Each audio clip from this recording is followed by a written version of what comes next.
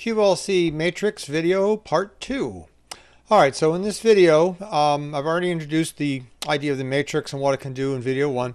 In video 2, now I've just taken 16 very inexpensive RGB pars. So there are 3 channels each. You want to make sure of this, or if you have the par, make sure it's running in 3-channel mode. So we're running in 3-channel mode, red, green, and blue. And we're going to create a matrix with these. I have over here brought up my visual software, so I want to set this up so I have light 1, 2, 3, 4, 5, 6, 7, 8, 9, 10, 11, 12, 13, 14, 15, 16. So they're set up that way for this. So this is a little tricky, but here's how you go about this. Click on here, hold down Shift, click down here to select your group of 16. Now, right click anywhere in the group and select Add Fixture to Group, New Group. I'm going to call this Matrix. And the size of this matrix is going to be 4 by 4. So that's what I have here is 4 by 4. Click OK. Now, when I go and I click, and see it created a what I call the group matrix up here, the group. When I click on this, here's my lights. It actually brings them up. So here's address 1, address 4, address 7, and 10. 13, 16, 19, 22, 25, 28, 31, 34. So again, this is so that QLC knows that everything is in the correct place. You can click and drag things around in here. So if you get heads that are in the wrong position, you simply click them and drag them somewhere else and drop them. Now it'll displace the one that's here and I can reposition it. So you can move things around just using your mouse or using the arrows and get the things where they need to be. But just click and drag. Now if I drop this here, I'll put address 1 here and move 13 up there, and then I just swap here.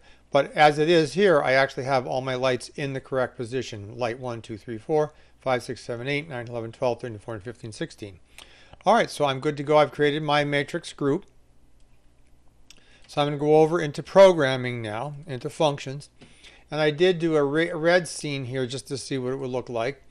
And those are all my lights. I put these lights on the back wall facing forward, so they're going to kind of act as like blinders facing forward into the audience. You could do whatever you want. If you want to put these up on the ceiling so they're actually projecting on the floor, so you get sweeping color bands across the band. In this case, I put them kind of in the back of the band, so they're going to act as kind of like blinders or making patterns on the back wall back there. So let me get out of there.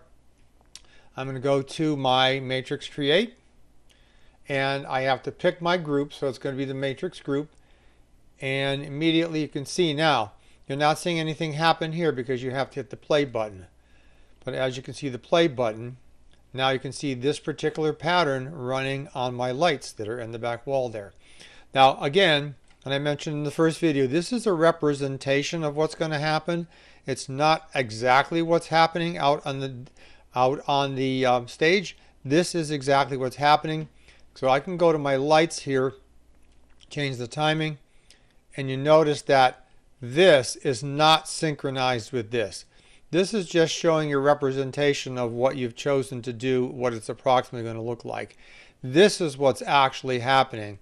So I can adjust my timing here, and we can change fades and stuff like that. Now you're probably going to find when you're doing this, and again I can choose another color for the secondary color here. So now when it fills in, oops, I choose black, that's not going to work. We're going to need to do blue, and we need to be up here, secondary color. Now as you see, as it goes through the progression, it changes from one color to the next color. So again, representation over here, actually what's happening over here. You'll probably find as you try your different matrix patterns here that certain things work really well and certain things don't work really well, because again, we're looking at a low resolution screen here. We only have 16 pixels. But it's very easy to create effects very, very quickly with this. To create the same effect would take you a lot of time. But in this case, here's my effect created. I can just say create sequence. That sequence is done. Let me stop it from playing here. Now if I jump to the sequence, there's my sequence. It did the 4 steps for me. How quick is that? It selected the lights and did the whole sequence for me. I mean, it's so quick to actually create effects with this. All right, so let's go back and we'll go back to the same matrix, pick some things here that are going on. I'm going to hit play so we can see what's going on. Stripes, plain color you can do, solid color. You can do text doesn't work too well because we only have 16 pixels, so I wouldn't recommend that. Same thing for image. Audio spectrum, maybe balls. Any kind of a shape like balls, squares, circles doesn't really work that well. The blinder you could use. Probably want to go to white here for both colors. Or if you want to do a color, some kind of different color blinder. And I'm going to definitely turn up my clock speed here to go faster. All right. Circles even odd. Fill works very, very well. Let's do playback here for the fill. I'm going to just change my colors. I guess that was negative color there. And do my pink color here. I'm going to do fill pattern. And we need a timing. So you can see the fill pattern there filling in.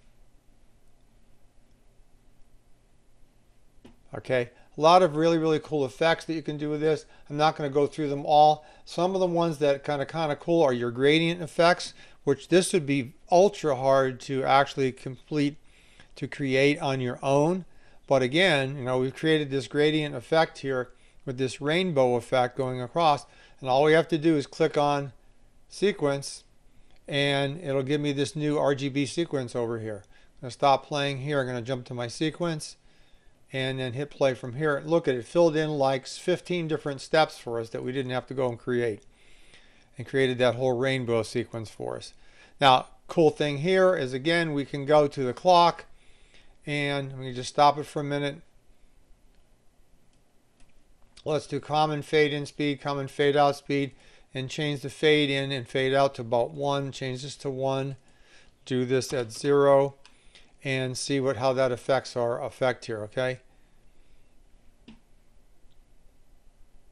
So now the lights are kind of fading in and out. Gives it a whole different look to it. So I'm going to be very creative with this. I'm going to jump back, stop this from playing, jump back to my matrix. The gradient for that works really, really well. Fill, unfill from center. Let's hit play again so we can see things coming up. Again, just your choice of as far as colors and what you think works really real well there. Some of the plasma effects work really, really cool in this too. This would be something that would be really, really hard to create on your own, to do all these different effects. But you know, using this matrix effect engine here, you can very easily create some really cool effects doing that, and just using some simple RGB lights on the back wall. So feel free to experiment with this, try some of the different settings. Again, I would stay away from shapes because we only have a 16 pixel screen here. But as far as creating some of the other effects, it could be really cool for you.